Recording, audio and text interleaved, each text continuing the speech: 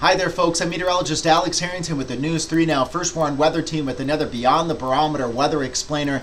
And in this video I'm going to dig deeper into our severe weather coverage from Friday evening, where we were first to show you that wall cloud that was approaching the Platteville area with our Platteville Skycam. Let's dig into that and look at that video from Platteville. Look at that ominous looking sky. This is that wall cloud approaching the Platteville area on our Queen Bee radio Skycam. Let me point out where that wall cloud is. It's this dark lower hanging base underneath this cumulonimbus cloud as part of the supercell thunderstorm, or rotating thunderstorm.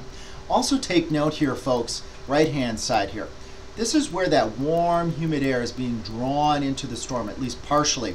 This is almost like a tail cloud where we've got that warm humid air being drawn in from the south and from the east, and it's condensing, forming that cloud being drawn into the thunderstorm, into the updraft, and it's rotating up and up and up into the sky. Again, this is a rotating supercell thunderstorm. Also of note are the downdrafts. I'll circle those here for you folks. This is rain-cooled air that's pulling down from the thunderstorm. And this is also where we very likely had the reports of 2-inch diameter hail near the Platteville area.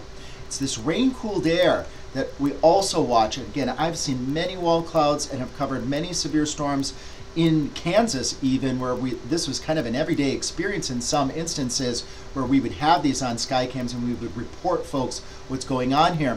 What can occur with the downdraft is that rain-cooled air can get wrapped around and come into the foreground here. It gets wrapped into the storm, and what that can actually do is that cooled and rain-wrapped air comes in, even dry air, can help to pull the rotation that I was showing before down to the ground in the form of a funnel cloud or a tornado.